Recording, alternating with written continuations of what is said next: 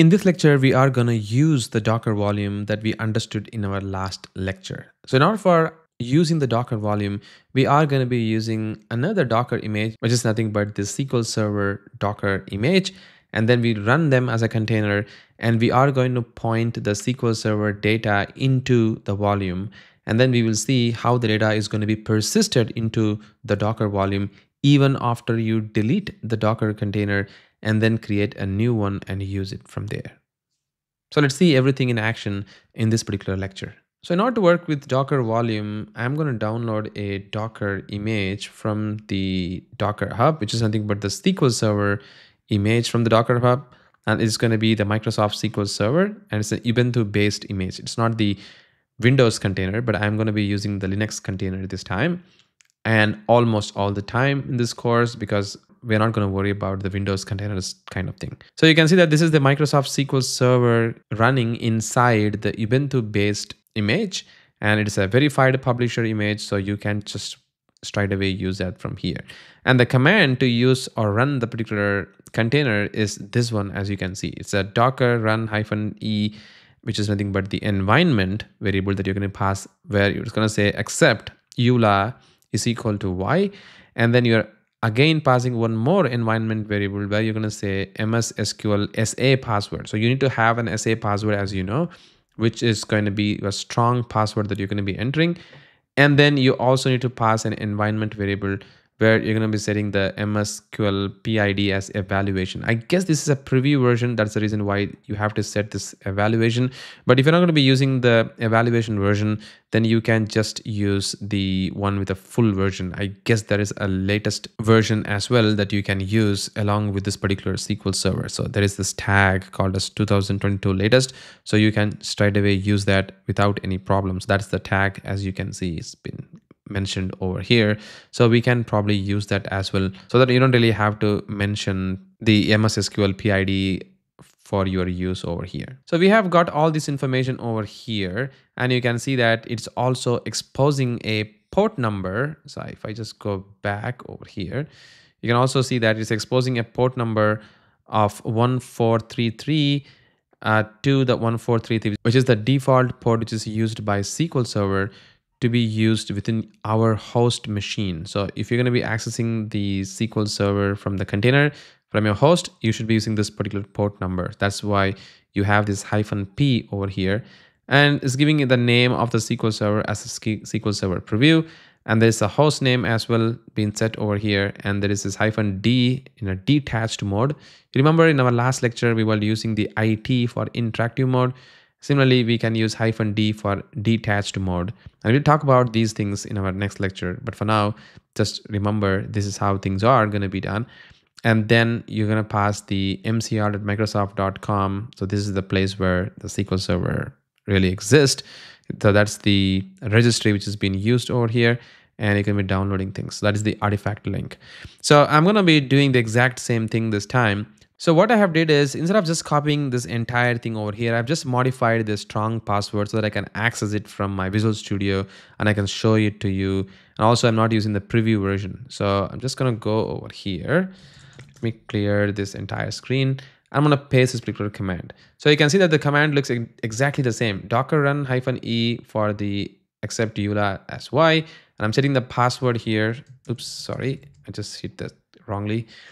And also I'm setting the port number as 1433 and detached mode. This is where I'm running this particular image. I know this particular image doesn't exist. So if I hit enter, you will notice that it is going to download the image for me. And I'm also running this particular container over here, right? So it is going to download the image for me, and it is going to run the image as a container as a detached mode within my Docker. So that is what is going to happen once the downloading is done. And you can see that the image has been downloaded and it is also running as a container. That's the status that you are getting it over here. So that's the way that you can see it. So you can, if you just do a docker ps-a, you will notice that this particular container is running over here. That's the starting of this particular container name. As you can see, that's what is the container ID that you are getting it. which means the container is now running. So if I just go to the Docker desktop over here, and if I go to the volumes, you will see that there is no volumes being created. And the reason why there is no volume is because this particular container doesn't have any of the volume within the SQL Server. So if I just wanted to connect this particular SQL Server, I'm just gonna go open a Visual Studio Code, grab the connection string to connect to the SQL Server. So I'm just going to go to the SQL Server plugin. So I have already installed a SQL Server extension within my machine, and I have connected over here with the local SQL Server. If I try to connect it, there we go, it's not working. So let me remove it and try to add a new connection. So I'm going to give the SQL Server name. I think the SQL Server name was localhost, and I'm going to give the database name as optional. And then there is this password which I need to give, which is SA. And the password was a strong password that I gave, which is this one. So if I want to copy this password, and if I paste this password, and if I hit enter and save the password, and if I hit enter, you see that it is going to be connecting to the SQL Server right now. So if I'm going to enable the trust certificate, you will notice that the SQL Server is now connected for me over here. And there is the system database of master, model, and MSDB and temp database. So every single time when I try accessing the SQL Server, you should see the logs of the SQL Server coming up for me over here as well.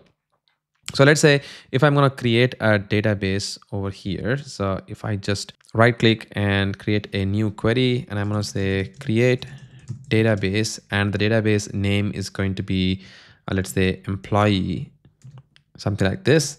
And if I hit execute, you will notice that it is going to create an employees database for me over here. So let me try to refresh this database, and you should see there is an employees database. Now I can also create some tables within this particular database. So I can say create table address, and then I'm going to add some details here, something like the address ID, which is going to be of an integer. And then I'm going to say city as Warcar or something like that. So I know this is not a great example, but I'm just going to create the table over here. And you should see there is going to be a table created as address, right? So it's all created over here in this particular container. And now let's say if I wanted to delete this particular container, if I just go back to the container, and let's say if I remove this particular container forever, and if I try to spin up this container once again, so if I just spin up this container, so you will see that there is a new container ID being created. And if I go connect this particular local server database once again, so let's say disconnect, and if I wanted to connect it over here, you will notice that there is no employee database, because all the data which the SQL Server had were all gone because there is no volume and it is not persistent right now. That's the reason why we need to have volumes within our database. So in order to have the volumes over here, all I'm going to do it is I'm going to stop the containers. So let's say, let me clear the screen, and I'm going to remove the containers. So I'm going to say docker stop and the container name. So for that, I'm going to say docker ps-a, and then docker stop a3c. That's going to stop. And then I'm also going to remove the container. So I'm going to say 3c. That's going to remove it for me. And if I just do a docker ps-a, you see that the container is completely removed. And now I'm going to run this entire container that I was trying to run even before. But just that this time, I'm going to use one more flag here as -v. This is for the volume that we are trying to create. And I'm going to give a name for this particular volume. Guess what? I'm going to use the name of the volume that we just created in our last lecture, which is nothing but the test volume if I wanted to use it. So I can just say test volume. So volume as test volume. And I need to point this to :var/opt/mssql. So basically, this is the path where SQL Server is going to store all the data folder. which is the SQL Server's data, which could be a log file. It is nothing but the databases that you are creating. Everything is going to be stored into this particular directory. That is what I wanted to point or store all the SQL Server data into this particular test volume, so that even if the container is gone, I wanted to have or persist the data into this particular volume. So let's see how that actually works. So I have executed it this time. And now hopefully if I disconnect the database and if I try to connect it, you should see that there is going to be a database coming up for me, which has got all these informations over here. And most importantly, even before I begin it, if I just go to the Docker volumes this time, and you see that the status this time is going to be in use, which means somebody is using it. So if I go here, you see that there is a data inside this particular volume and it's been used by this container. And we have got all the datas over here. Look at that, the master database, the temp database, and also all the models database over here. So it's all sitting in the data folder. Also has got the logs. It also has got the secrets and some information which we really need. So once we have all this, which means something's been storing into this particular volume, right? The SQL Server container is storing into this particular volume. And now we can also go to this particular database over here, the SQL Server. And I'm going to create the employee database.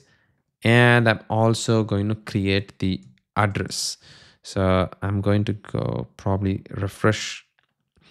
And I'm going to go to the database. We have the employee. I'm going to create a table as address within this particular employee database, right? Which means it's there right now. And now if I try to remove the containers, I'm going to go into the Docker desktop itself and I'm going to delete it forever. You still see that we have got the volume. Even though it is not in use, it still has got the employees MDF, which I just created like 40 seconds ago, which means the data still persists over here. And that is the power of the volume itself. The volumes always exist independently, regardless of the container. Now, if you're going to be bringing up this particular container back to life, you can just use the same exact data if you wanted to. So if you just go and run this particular command once again by pointing it to the same volume, if I hit run it, and now if I just go back, maybe I just disconnect it this time and try to connect it once again, you see that we have got the database and we also have got the employees database and the table as address there. These are all coming because it's all persistent this time.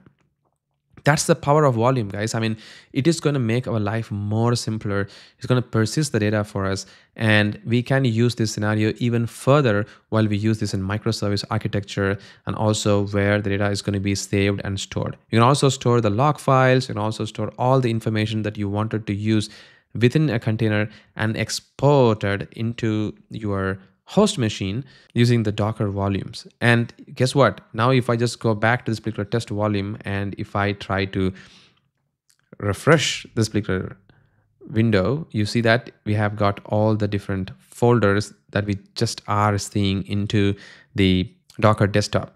Now, you can also take a backup of this particular data folder if you wanted to. So if you just go to the volumes and take a backup of this particular directory, you can always restore it back every single time, even if the entire container goes down, because you can now do a backup of this particular folder, right? That is the power of the volume. So it's always persistent. You can always do a backup. It is secured. It is faster and is more faster than bind mount. And we have not spoke about bind mount yet, but still it is much better than bind mount. And while we speak about bind mount, you'll understand what bind mount is, but volumes are better than bind mount, just in case to understand.